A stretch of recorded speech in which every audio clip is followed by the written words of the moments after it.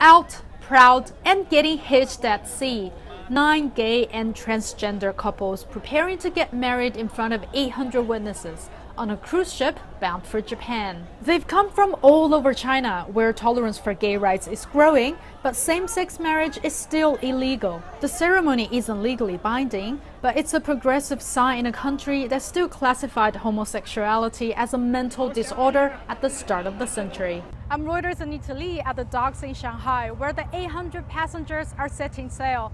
The cruise is part of the city's annual Gay Pride Week, which is underway right now. And this year, there's a particular spirit of hope among the LGBT community here. They're feeling extra upbeat after the ruling last month in Taiwan that has paved the way for gay marriage.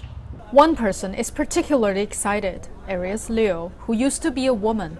Despite coming out almost 20 years ago, his parents only just accepted his sexuality last year. I'm very optimistic. If you asked me if China will legalize gay marriage 5 years ago, I'd tell you maybe in 30 years. But with the recent ruling in Taiwan and the campaigns and movements we've done in the past couple of years to raise awareness, I think in 10 years we'll see it happen. But tolerance for gay rights in China still has its limits.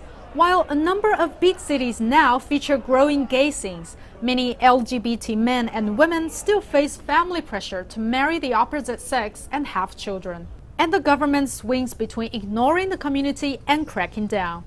Last month, police in the northern city of Xian briefly detained 9 gay activists after they tried to organize a conference, saying the city did not welcome gay people. But for the 800 people on this cruise, the coming days will be about nothing but love.